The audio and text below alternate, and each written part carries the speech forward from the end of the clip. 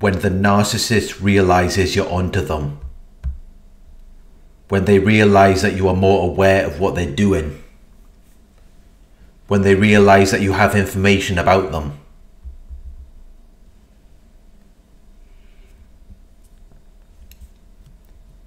Some narcissists lack insight into their own behavior. They lack the capacity to gain an accurate and deep understanding of how they behave. So they may think that they behave well. They may think that they behave in a correct or careful manner. So they may think that there is nothing for anyone to be on to. There is nothing for anyone to figure out about them. Because in their minds, they're a good person. Everything they do is perfect.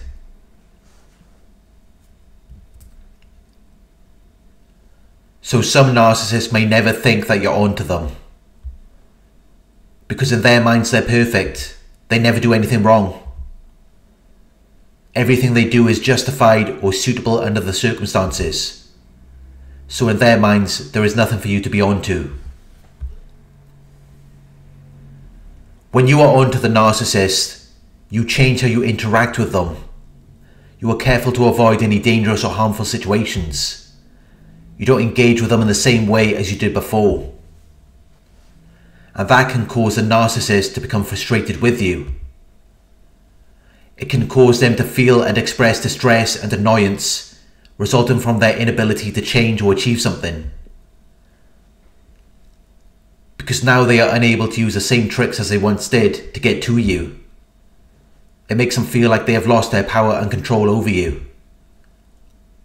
When you stop engaging with them and you start becoming indifferent to everything that they're doing, it makes them very frustrated. Because they can no longer get the same reactions out of you as they did before. They can no longer get you to do what they want.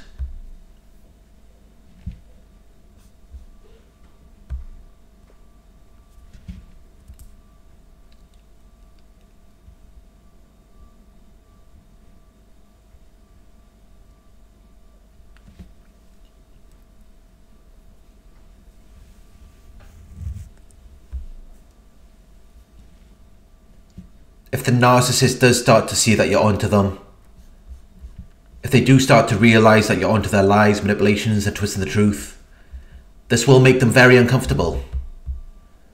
Because their power comes from deceiving you. From making you believe things that are not true. And if you start seeing through their BS, for them it feels like you are taking their power away. They don't like the feeling of vulnerability. They lack empathy. They have no desire to be open or honest with you. They are too insecure to do that. They are too uncertain and anxious about themselves. Once you are onto them and they realize it, and they feel their power slipping away, in some situations they may just avoid you. They may stop interacting with you as much. Unless they need something from you. And this might be a good thing. It might be what you prefer. Because then you won't have to deal with them as much as before. But they are going to see you as someone who has the ability to deprive them of their powers. They are going to see you as someone who has the ability to weaken them.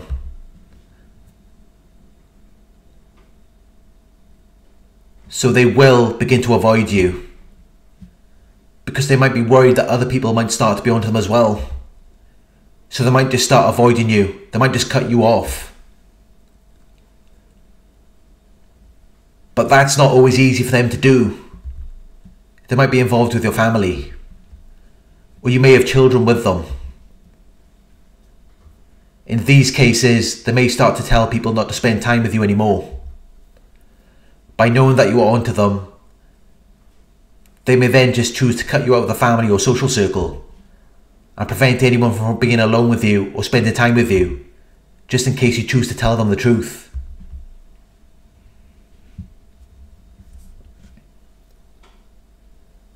When you are onto the narcissist,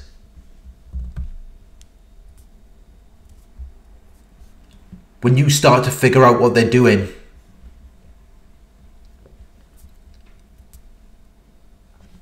the best thing to do is to stop engaging with them.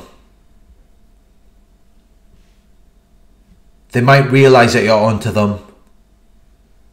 They might realize that it's no longer as interesting to toy with your mind, and that they can no longer control you or gaslight you. But by not engaging with them, it allows you to feel a sense of wholeness.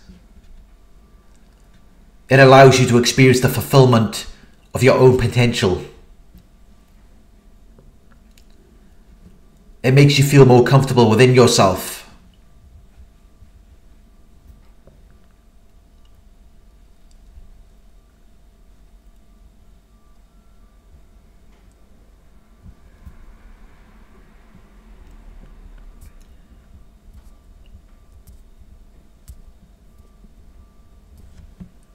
If the narcissist is enmeshed in your family or social circle, you don't need to cut them out of your life. You just need to learn how to engage with them and enforce boundaries, rather than handing yourself over as something for them to sacrifice.